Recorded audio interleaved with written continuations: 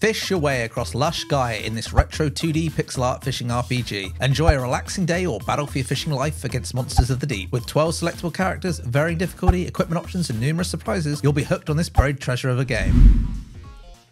Last Stream Fishing Arcade is a unique blend of fishing simulation and RPG elements. Released on September the 10th, 2024, this game aims to reel players in with its nostalgic pixel art style and promise of depth beneath the surface.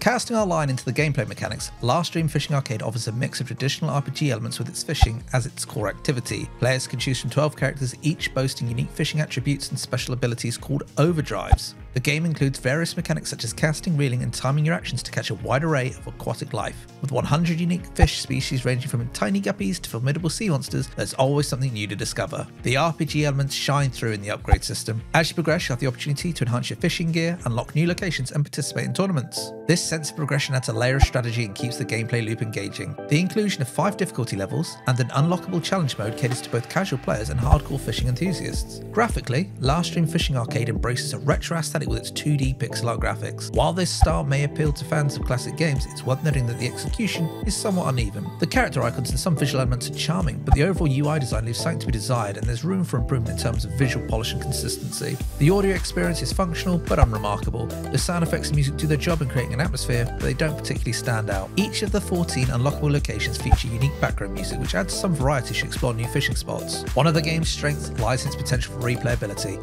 With multiple characters to master, numerous achievements to unlock and a new Game Plus mode, Last Stream Fishing Arcade clearly aims to keep players coming back for more. The addition of a Reborn mode, which allows you to start a new game with all your previously acquired equipment and accessories, is a nice touch for those who want a more relaxed experience. However, it's important to address some of the game's shortcomings. The overall presentation feels a bit rough around the edges, which is understandable given this is the developer's first title. The UI in particular could use some refinement to make the experience more intuitive and visually appealing. While the game offers a unique premise by combining fishing with RPG elements, its appeal may be limited. If you're not particularly drawn to fishing games or pixel art aesthetics, you might find the gameplay loop repetitive or unengaging. The developers have clearly poured their passion into creating a game that they would enjoy, but this niche focus might not resonate with everyone. Last Stream Fishing Arcade is a peculiar catch in the vast sea of indie games. Its blend of fishing simulation and RPG mechanics offers something genuinely different, and there's evident care that's been put into crafting an experience with depth and replayability. The low system requirements make it accessible to a wide range of PC players, which is always a plus. However, the game's niche appeal, combined with its rough edges in presentation and UI design, mean it won't be everyone's cup of tea, or should I say everyone's fish in a barrel. If you're a fan of fishing games, retro style RPGs, or simply looking for something off the beaten path, Last Stream Fishing Arcade